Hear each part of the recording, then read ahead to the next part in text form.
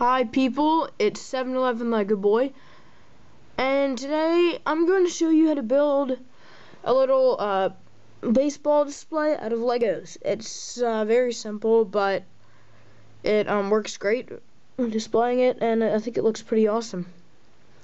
So, by the way, this is just a foul ball from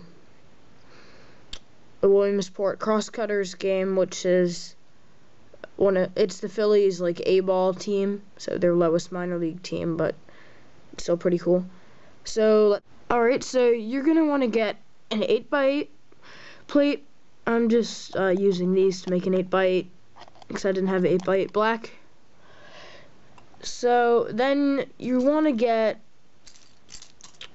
one of these. It doesn't really matter as long as you build around, except for all the way around, except for a 1x2 space right at each corner. So you're just gonna do that.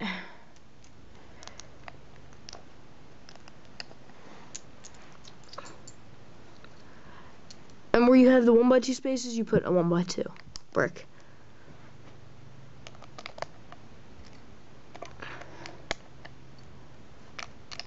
And then you just keep building it all the way around with these sloped pieces here, which work very well.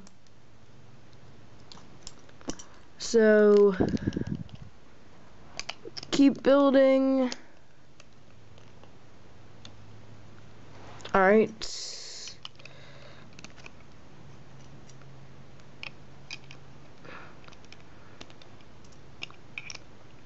Okay. Then you put your 1x2s over there. Then you get flat, smooth pieces. I'm using white because it kind of stands out from the black, so it looks neat. And you just build all the way around it.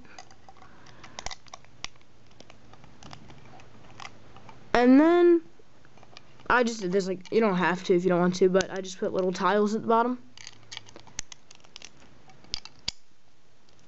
And because it's sloped, you can just kind of go in, and it looks really awesome.